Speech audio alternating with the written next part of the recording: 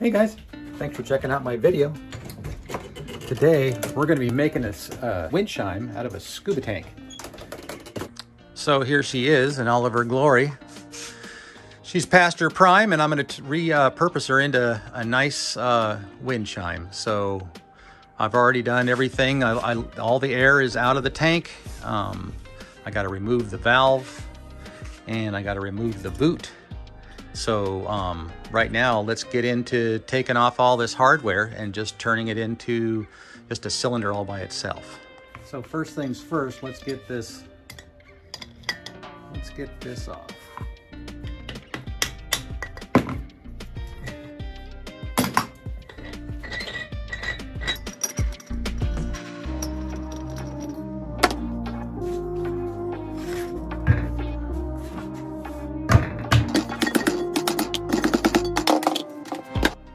So as you can see now it's just down to the rounded bottom, which I'm going to take off right here. You see that? Yeah, you can see that. And I'll have to find a way to mount something here so I can hang it, and because it's heavy. It's heavy. So the next part is to make like a jig that has wheels on it so that I can turn this thing sideways on it and spin it perfectly straight. So when I cut it, I can just hold the cutter in one position and then just spin it, and it makes a perfect cut. I'll show you in a second.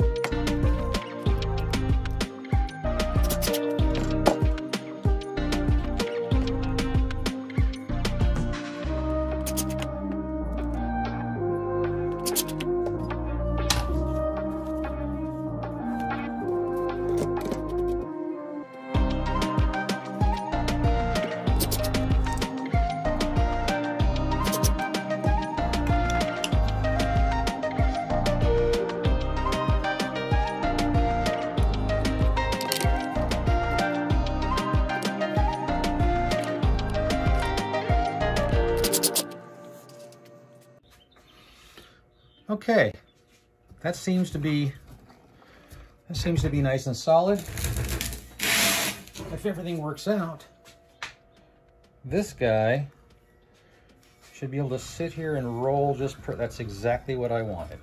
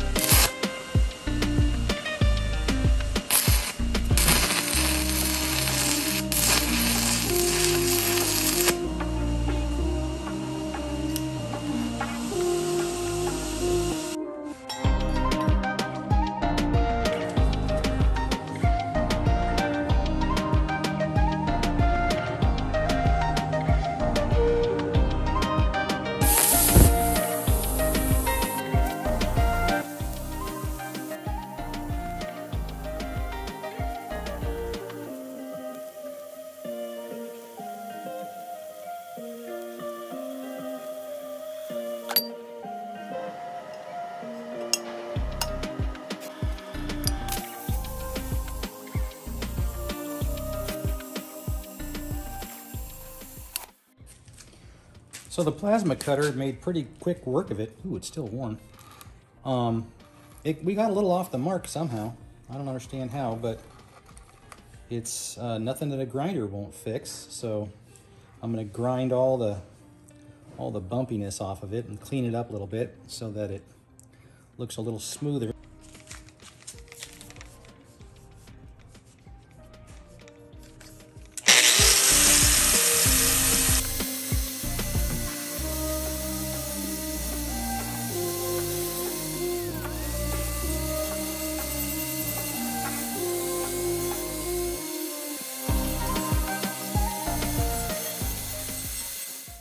So now I got the cylinder cut, and I've ground it down so that it's not sharp on the edges.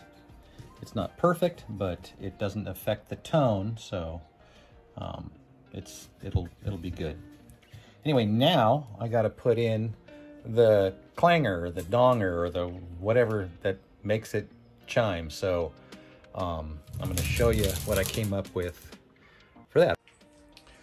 So what I came up with is I'm going to use this as this is going to go in here.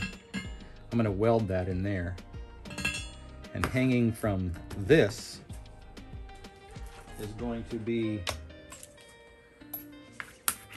this ring. I'm going to drill a hole through this and put this ring in there, which then attaches this brass clip to this steel cable that's coated in plastic. And as what's going to make the clank is going to be this, and this is an old dive weight that goes, these are the weights that you put a belt through and you wear them around your waist so that you sink. And so I'm going to use this as the clanger for the inside of this thing, and I'm going to attach them. I'm going to cut this, make a loop so that it clangs, and then make another one down here. And what I'm going to use for the flag that catches the wind that makes it clang, I'm going to use this abalone shell. But I think I'm going to clean this abalone shell up, and I'll show you how I do that as well. But that'll be the little flag at the bottom that catches the wind that makes it make the chime. So that's what's happening next. Okay, I was going to drill a hole right through here, but with these threads, that's going to be difficult, and the drill's going to walk around on it. So I'm going to grind this and this part and this part flat so that I can make a mark and then drill a hole through it. So I'm going to do that instead of this for right now.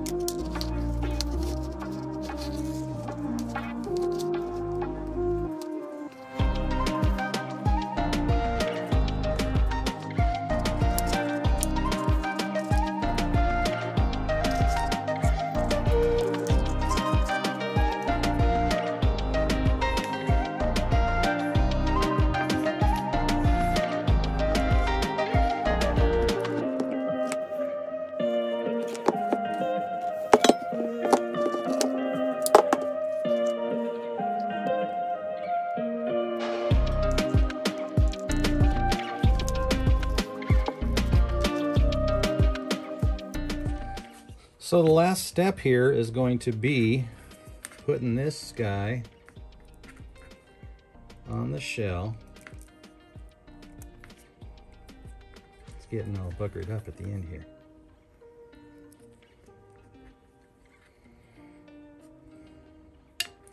And then I'm going to hang the shell through that hole right there and bring it in, and that'll be the little flag that catches the wind. But This doesn't look good, so this can be really shiny, and I'm gonna make this shiny, so we got to do that next, and then we can put it all together and hear how it sounds. Okay, so I got 1 bucket of water, just pure water, and then 1 container that has 1 part muriatic acid to 10 parts water. And then I'm going to dip this shell in this and then rinse it in the water to neutralize it. And I'm going to put a respirator on, so I'm not going to talk during this because the fumes that come off of this aren't good to breathe. So I'm going to take the precautions, and I'm wearing gloves. So you know what? I need something to get it out of the water, out of the acid water. Hang on, I'll be right back. Okay, I love improvising. I'm going to use this to hook it out and dip it in. So here goes the safety gear. And here goes the shell.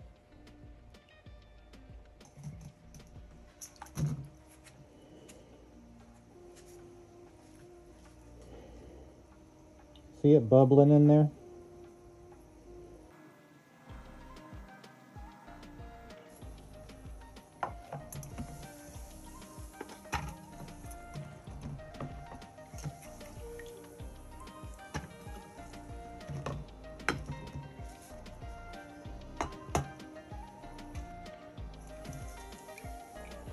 I think that's good.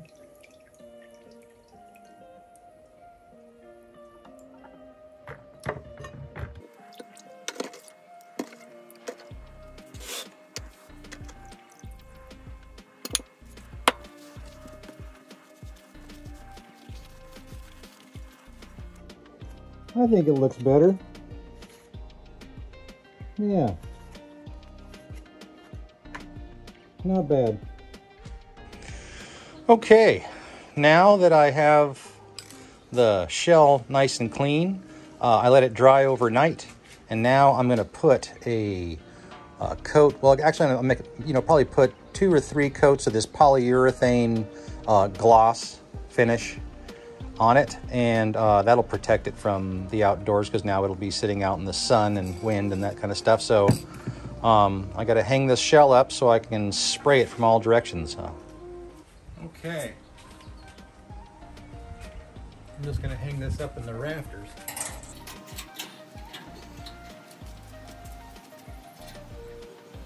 And get to spraying.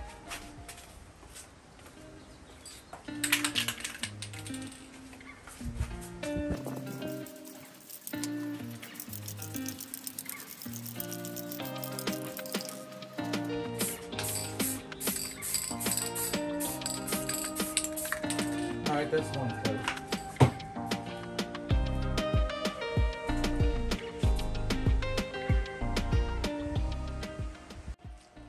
So while the polyurethane is drying on the abalone shell, it's time to start assembling this. I got to weld this in here, but I got to get this in there first. So this is the way it's going to set up in the actual tank, but this won't fit through there. So I'm going to unhook this, and now I got to get this in through here, and it fits. It's kind of a tight squeeze, but it there. Now that's in. Now all I got to do is weld this in place, and then I can reach up from inside the bottom and rehook this to that little ring.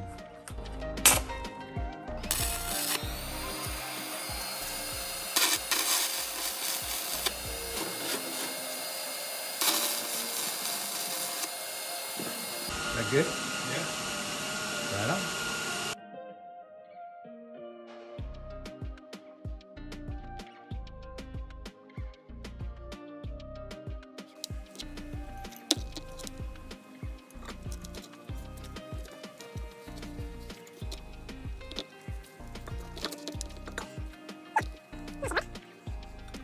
All right, now to go hang this thing up and see how she sounds. So here is the final build.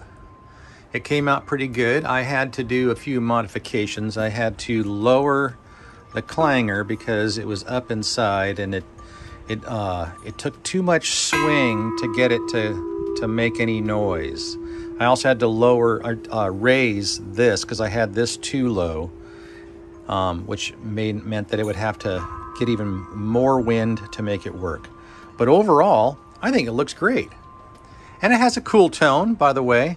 That slit that I put up the back of it when, after I cut the bottom off, that slit makes the tone deeper, makes it a deeper tone rather than a high-pitched tone.